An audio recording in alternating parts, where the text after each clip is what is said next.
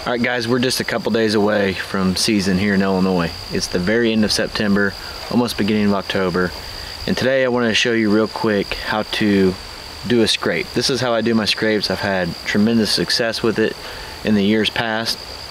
And basically I'm just going to walk you through a step-by-step from scratch all the way to the finished product here.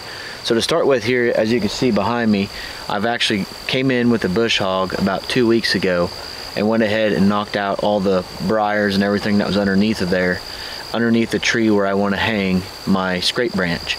And what I'm using is the white pine branches. Those are the ones that I've had the best success with in the past. Last year, if you remember, I did a comparison video between a white pine branch and a cedar branch side by side. And I did a comparison over 2 to 3 months, something like that. And there was no comparison. It was white pine probably 85–90% of the time versus the cedar. Not saying that cedar doesn't work, but I've noticed that the white pine branches, they typically tend to prefer those more than the cedar. They like to nibble on the pine needles, and they actually like, I feel like they like the softness of the pine needles versus the cedar, which is a lot more coarse. That's just my experience, but anyways, I'm going to show you today how I set this all up. So the first thing is, we've got the tree branch. It's about 6 foot tall, 8 foot tall, something like that off the ground.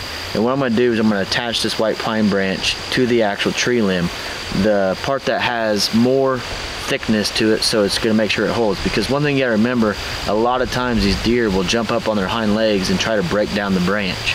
So the more stable you can make it, the better. So we're going to go ahead and get started now.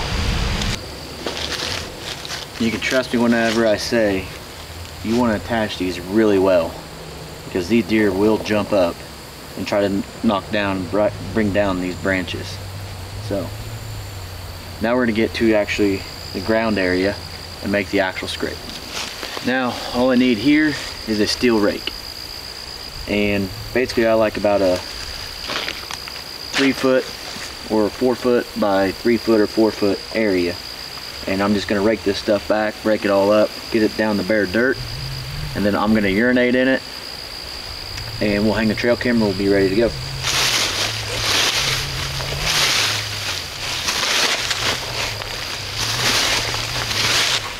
The reason why I like it bigger is it's more visible.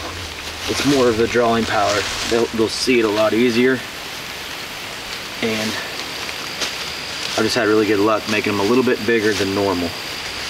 You know, typical deer scrapes, I mean, they all range in size, obviously, but the vast majority you see are, you know, 2 foot by 2 foot, maybe a foot by foot. All right, guys, all finished up. As you can see, scrapes on the ground. Back up so you can see it more. White pines there, about belly button high. And we've got Tactacam Reveal. That's the X Pro, so I get a picture and a video overlooking it. So on to the next one. Hopefully that's a good little tip for you guys making your own scrapes. It won't be long, and they're gonna be really tearing these up. So get out there and get after it.